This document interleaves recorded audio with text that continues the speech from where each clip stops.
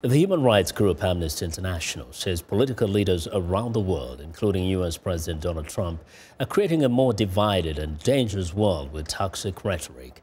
In the London-based organization's annual report on human rights worldwide, politicians in the United States, Europe, and elsewhere are accused of creating an us versus them environment that weakens the defense of human rights. VOA's Flakus reports from Washington.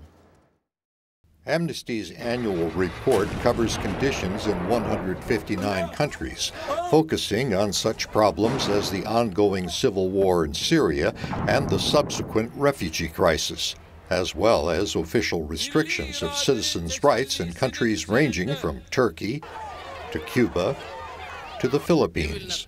The report, titled "The State of the World's Human Rights," says politicians in various nations have answered legitimate economic and security fears with poisonous and divisive identity politics. Adote Akwe of Amnesty International USA says smaller countries often follow the rhetoric and policies of political leaders in large nations like the United States. Not only is the rhetoric dangerous, but also the practice or the implementation of the policies also becomes a model for other governments to follow. Akwe says refugees face a backlash in Europe as well as the United States, driven by fears of terrorism that are unreasonable. He also says restrictions and bans placed on immigration by individual countries undermine the international system for refugee assistance established by treaties and conventions.